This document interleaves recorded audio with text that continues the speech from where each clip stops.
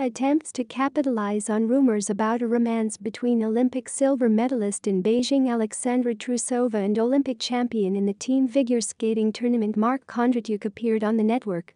The editors of Match TV received an offer to sell a video in which Alexandra and Mark allegedly hold hands. "I am resting in Dubai. Today I saw Sasha Trusova and Mark Kondratyuk holding hands in a shopping center.